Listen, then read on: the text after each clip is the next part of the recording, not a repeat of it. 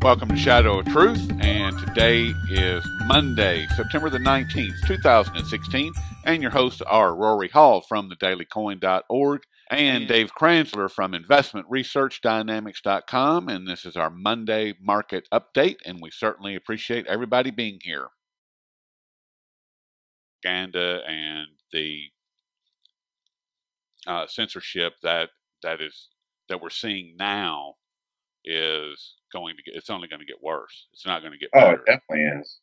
I mean, that's what kills me about the whole thing is like, well, first of all, we were victimized by their censorship before it even came out that they were censoring. Well, see, but that's a whole nother thing is that's the new norm, Dave. We implement a policy, we roll it out. It's just like everything else from government to corporations. They do all these things, and then they say, oh, yeah, by the way, in the rearview mirror 3 weeks ago, you'll see that everything changed. Right. What's amazing about it is that everyone in this country points their finger at China and says, oh, look at China. They're censoring their internet. And it's like, how is that any different from what's happening over here? Exactly. It's no difference. I mean, YouTube cuts us off of monetization from like 3 or 4 of our podcasts because they don't like the title of our podcast. Right. And that's not censorship? That is How's censorship. That different than what China does? There's no difference. No difference at all. And speaking of China, you got at CNN, it's like they cut out anything that could potentially be even remotely negative about Hillary Clinton. They fire a guy who questions her health, a longtime health expert on their show, who made a lot of money for himself and for the network with his stupid health show. And they fired him because he's questioning Hillary's health. Apparently, he was told not to. Can't have that. What happens in China? It's no different. I mean, and here's this morning. I don't know if you saw or not, but there was almost the exact same article released on Bloomberg and Telegraph. Telegraph is Eurocentric. Bloomberg, Telegraph UK. Telegraph UK. Yeah, it's one of the better publications out there. Well, and that's why I was kind of surprised at this because it's a flat out hit piece, and Ambrose Evans Pritchard, who I have a great deal of respect for, wrote this piece, and there was this obviously Mockingbird, Operation Mockingbird, parroting done by Bloomberg. So you've got both sides of the Atlantic coming out talking about the BIS is saying that China's economy is imploding, and it's like, and they go through the GDP, and China's raised their debt by 107% over the last 8 years, and it's like when I read that, it was like, wait a minute, something's wrong here.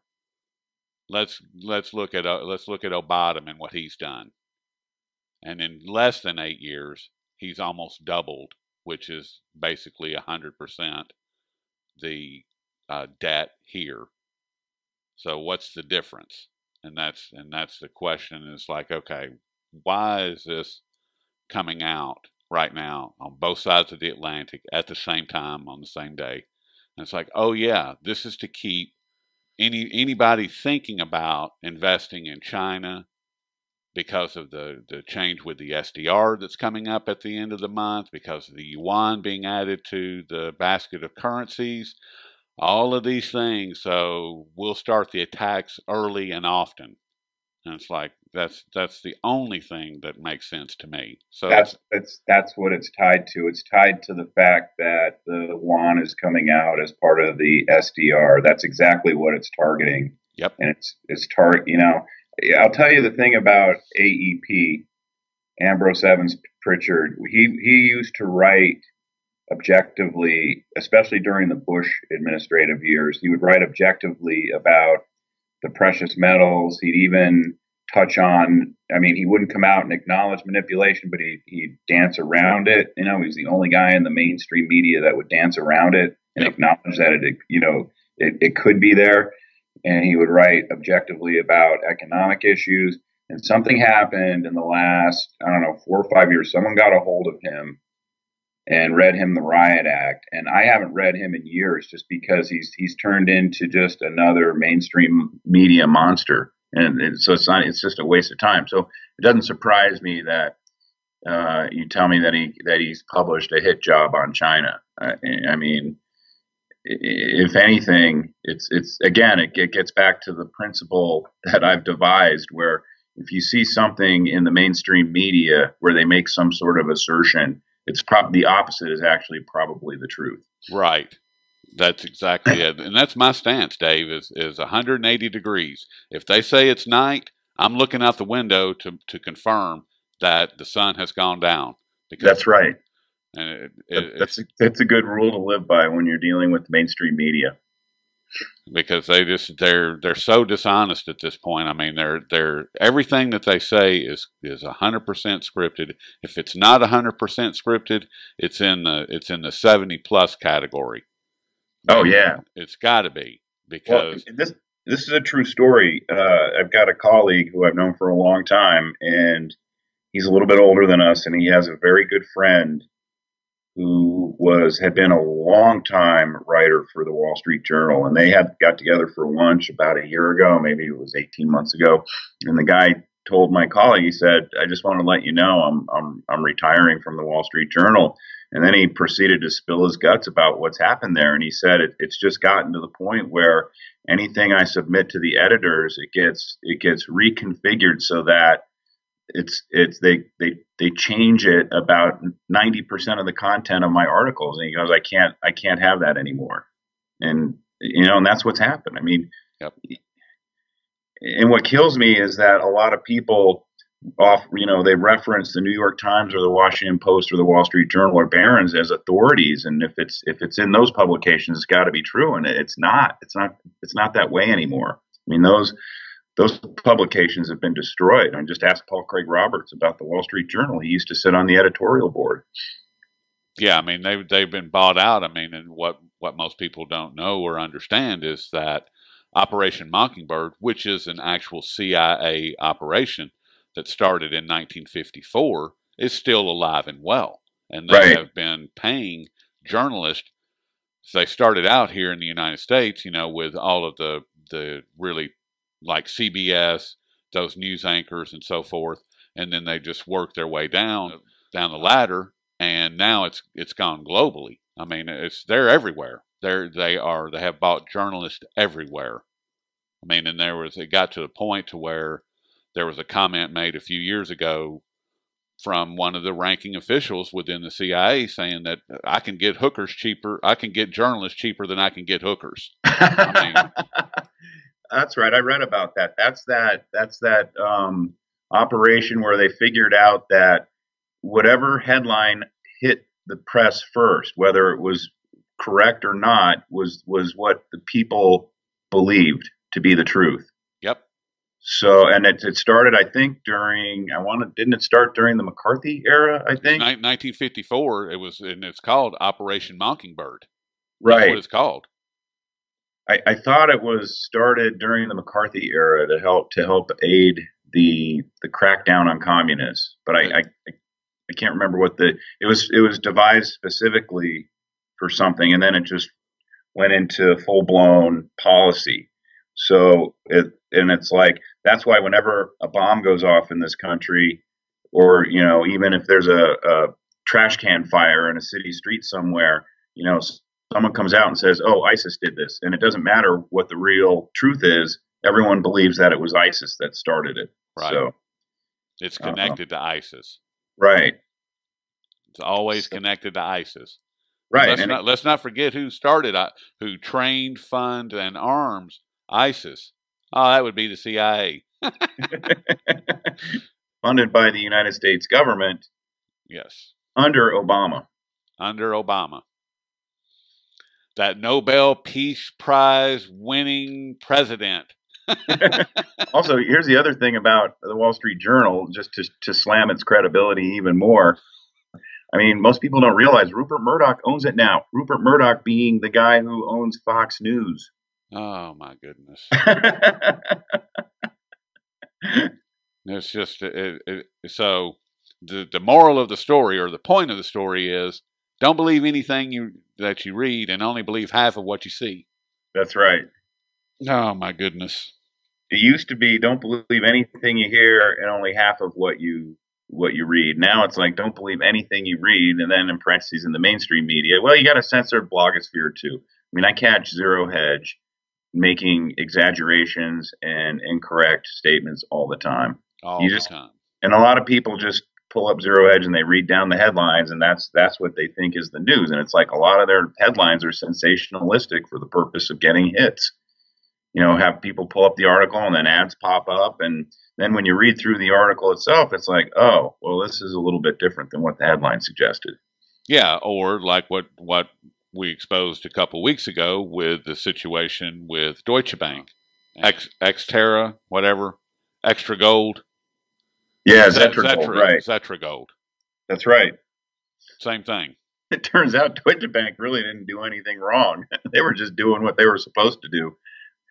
Yeah, they were. Whether or not they were, you could say that they were ethical or moral for participating in that scheme, that's a whole different matter. But in terms of the legality of their role and what went on there or what goes on there, they didn't do anything wrong.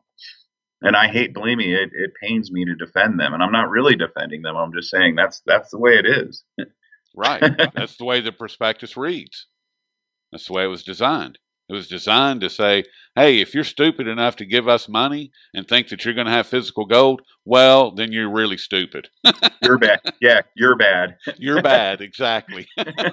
Hey, we tell you right in the prospectus, this whole scheme is designed for everyone who participates in it on our end to make money. and none for you. And, the security might index the price of gold, but it might not. It just depends on how they feel.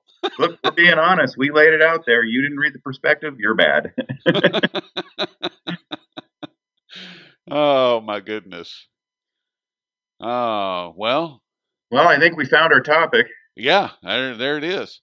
We were kind of stumbling around there before we started recording where we're gonna go with this thing today. So, real quickly, I just wanted to circle back to the comments I had made about Apple last week and the reports about their iPhone 7 Plus selling out. As it turns out, J.P. Morgan issued a research report this morning, and they said hold the phone on the reports about Apple's new iPhone selling like hotcakes. They said, yeah, the carriers may have ordered a lot, but that doesn't mean that they're going out the door on the other end. Yeah, because T-Mobile phone service is actually, if you sign up as a new customer, they will give you an Apple i7 or whatever it is, Apple 7, whatever, they'll give you one. So much for that $699 price tag.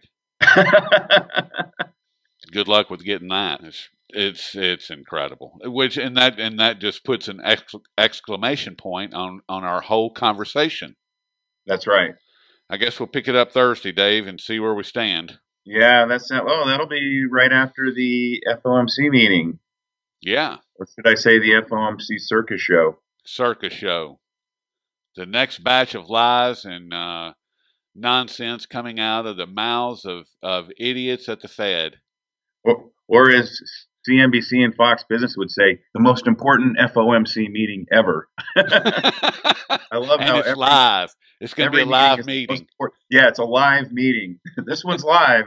We're going to talk about interest rates, so it's live. Doesn't mean we're going to hike them like we've been threatening for the last 3 weeks. Do you think that they're going to be able to pull off an interest rate hike?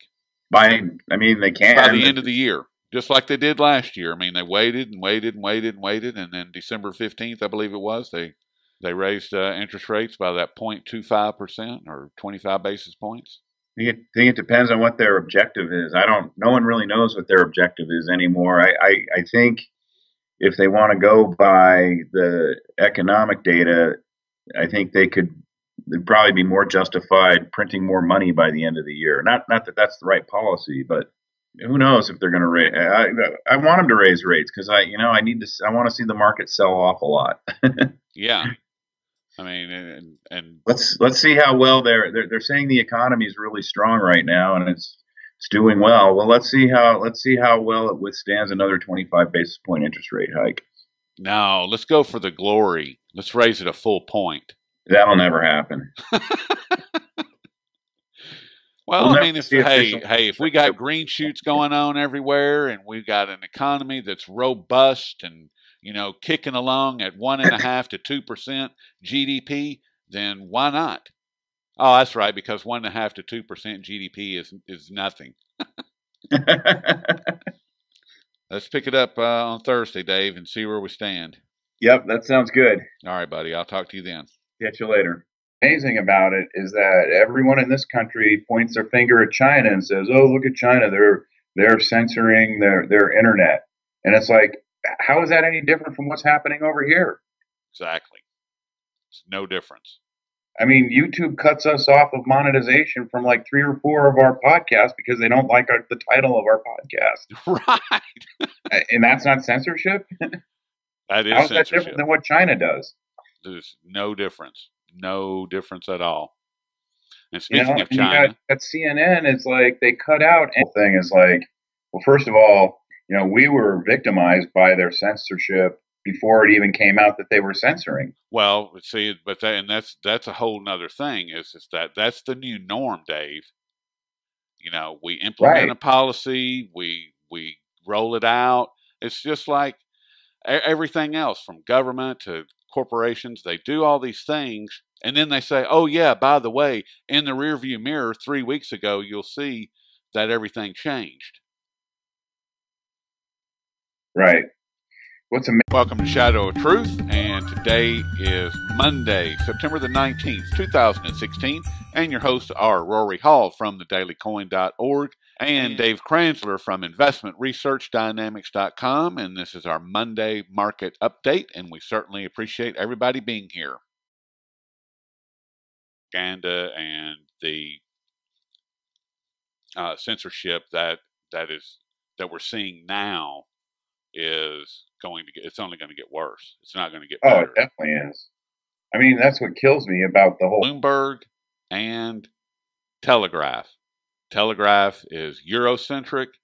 Bloomberg, Telegraph UK. Yeah, it's one of the better publications out there. Well, then that's why I was kind of surprised at this, because it's a flat out hit piece, and and Ambrose Evans Pritchard, who I have a great deal of respect for, wrote this piece, and there was this obviously Mockingbird, Operation Mockingbird, parroting done by Bloomberg. So you've got both sides of the Atlantic.